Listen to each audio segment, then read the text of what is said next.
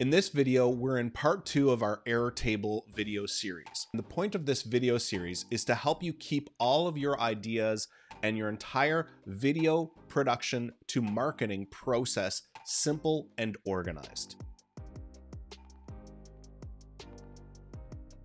In this video, we're going to cover creating a table, a separate table, so that we can organize all of those posts that we've created, the video content we've created, and then being able to see what we've used or what we've posted on our website and what content we still have available so that we can plan out when we're going to post it on our website. Hey, if you're new here and this is the first video you're stumbling upon, I want to recommend that you go check out video 1 of this series. Just click the link right up here. I produced the first video of this series so that we could get into Airtable and start to organize our entire video workflow process. It's a simple video. I walk you through step by step, so check that out right now. My name is Lowell Brown from Going Social, where we make social media marketing simple and easy.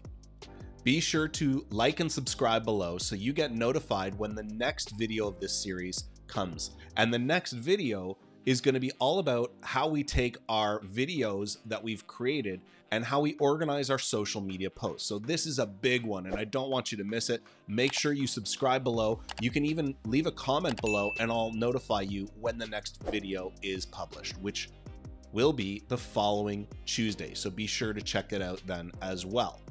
So let's go back to screen mode. I'll pick you up from where we left off and we'll talk about organizing our blog posts.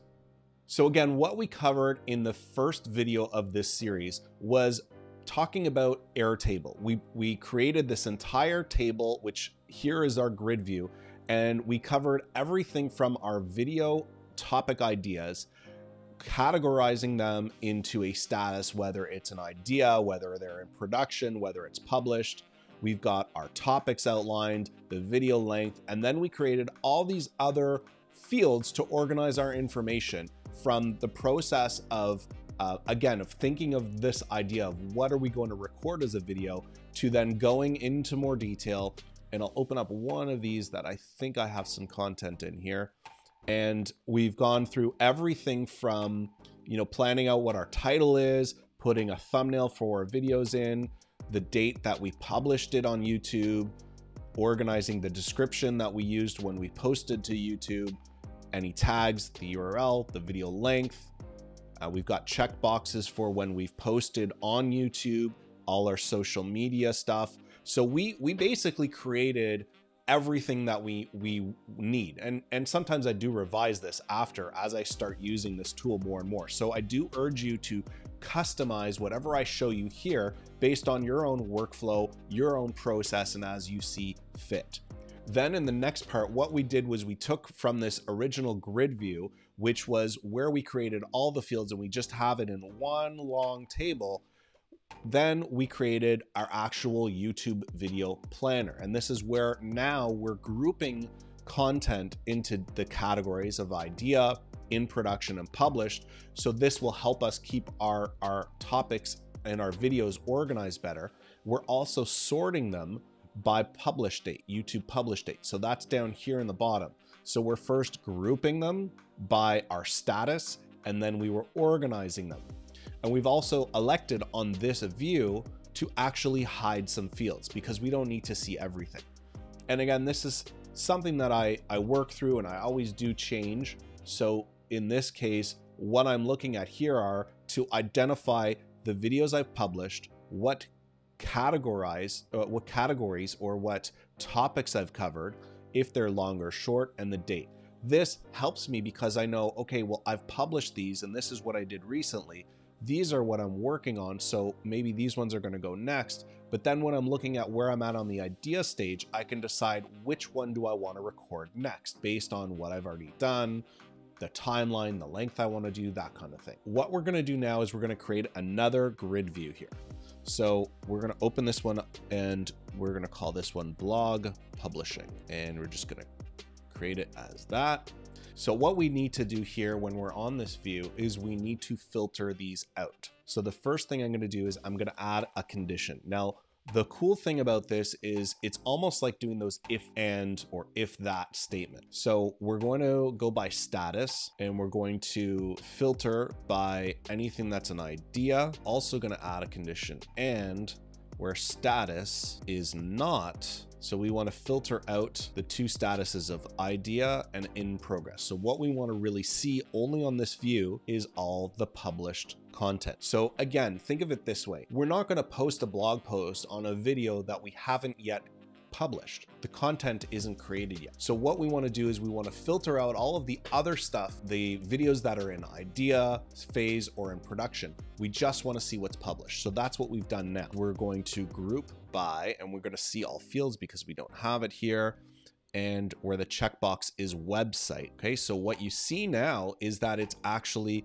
grouped them. So I know that these videos that are published have been posted to my blog already, and those that aren't. The next thing I want to do is I need to sort this. I need to sort these fields in a better way. So we're going to sort it by publish date. So now what I want to do is I want to adjust these columns again, just to make everything that I see here a little bit more organized for myself. Let's leave that there. We've got published, we've got topic. We can shorten that up. We've got the video length, which is great. Now, again, what I usually do here is I'll remove a couple things. So let's hide some fields here. I don't really need to see priority. So let's get rid of that. What I do want to see is if it's posted to the website. So I want that checkbox here. So let's move this one over.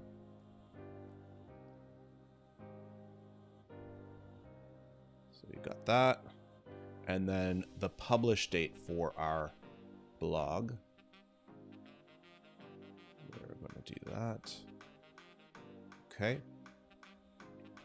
And then the next thing, so a lot of this stuff is all the way at the end here. So blog title, we can move over.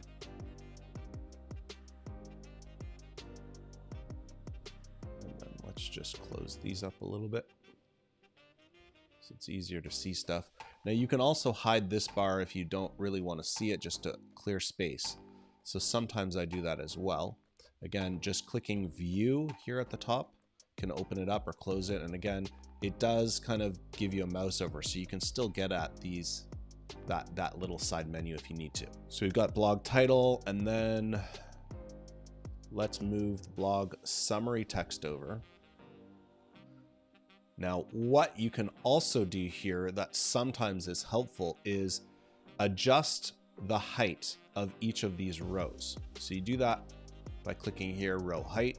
And then what I do sometimes is I'll make it a little bit tall just because it makes it a little bit easier to see more of the content. So if I'm looking at the blog summary text here, I can just kind of look at what I've written out already. And that tends to help me sometimes. Now, also blog thumbnail, again, just making sure that we've got everything ready. It does help to have this stuff sorted. And then I'll get into the YouTube publish date.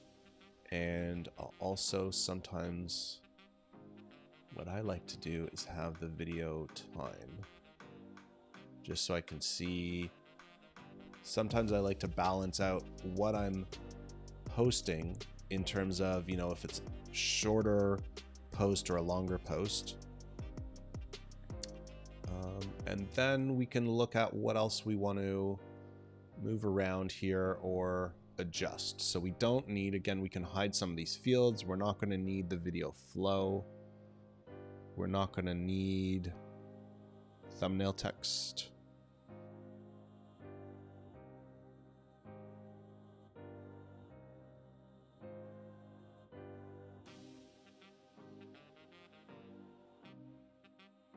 Okay, so now I've hidden more fields. The reason why I leave some of these available on this view is just to help me with the planning process a little bit. Let's say I want to post one of these as a blog post now. So what I can do is I can start to get everything ready, and I do usually try to do this in batch. So again, looking at this, we've got three blogs now. And what I can do is I can actually plan to schedule them. in advance. Okay, and this is what I do for myself sometimes when I've got all my videos and I've got these content that's building up, then I can kind of plan them out. So let's just take this one as an example. So we've got how to create a photo slideshow. Now you'll notice that this view is now adjusted based on the order that we just created all those columns in. So it does make entering this stuff a little bit easier. So if I checked off this right now, which is that it's posted to my website, you'll see what happens here. So as soon as I click this, it automatically goes down to being posted on the website. So we don't want to do that yet because I haven't done that. And I only select this once it's actually published to the website. What I will do here is I'll add a date. So if you double click, you can just put that date. So let's say that I wanted to post it a week from today, then I can schedule that out. And then this one I can say, okay, well, you know what? I'm going to make it in 2 weeks. And then you see how it's organizing this stuff for me. And then this one I want to be in there. So now this list is being organized for me and I've adjusted that. Now I can start to fill in the rest of the information. So let's say blog title. So sometimes what I'll do is I'll actually take the video title. This looks like a good one. And again, I can go through here and I can just start to format it a little bit cleaner so that when I am ready to actually post it on my blog, it's all ready to go.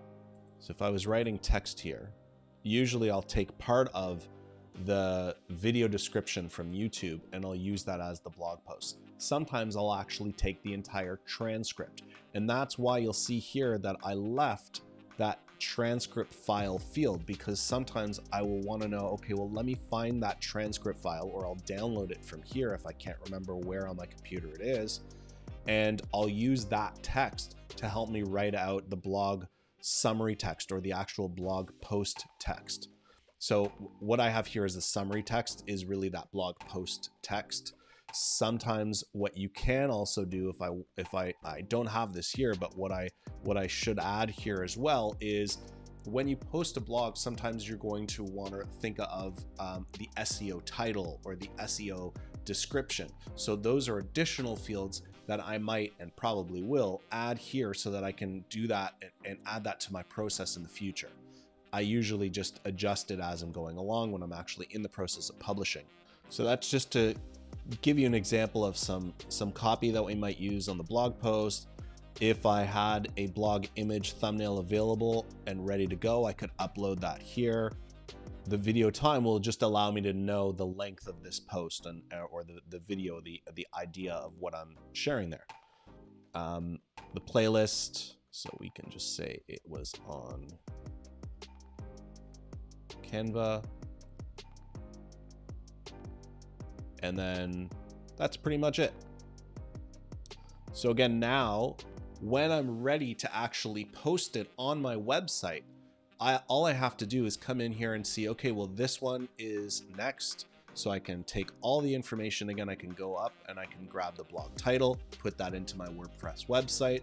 I can grab the copy, post it there. So the idea is just to make the process really easy for you so that when you are ready to actually post these as blogs, everything is organized. You know what you're going to post, when you're going to post it, all of the details and information that you need to get it posted on your website is ready in front of you. It's just going to save you a ton of time.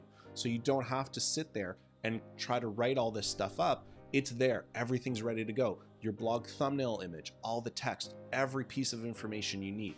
And again, whether you're the one that's actually taking your content and posting it on your website, or whether you have someone else on your team or a contractor, somebody helping you with this, everything is organized. So it's really simple, ready to go. And you can just say, okay, here's the order. I want these next 5 posts or however many you have. I want them all posted or scheduled to go out on my blog. It's really easy to get that all done in a short amount of time because it's all organized. So that's it. Pretty simple, right? So what we've done is we've taken our table that had all of our information about our YouTube videos. We created another view. We called it our blog publishing tool. We adjusted some fields. We adjusted how we're going to sort that information. We've added a couple fields where we needed to, and we've made the process of organizing all of this information simple and easy. The point is, make your workflow process simple and easy. Save time, have everything organized and ready to go, so when you want to get those blog posts scheduled or post them to your website, it's all there ready for you to go. So I hope this video was helpful. Stay tuned for the next video, video 3 in this series, where we're going to cover everything about organizing that video content and organizing it for your social media. We're going to create a social media post planner from our YouTube video content. And be sure, again, to like and subscribe below so that you get notified of the next videos in the series. If you found this video helpful, please post a comment below. If you have any questions at all, that's also the perfect place to write a comment, and I'll be sure to reply to you.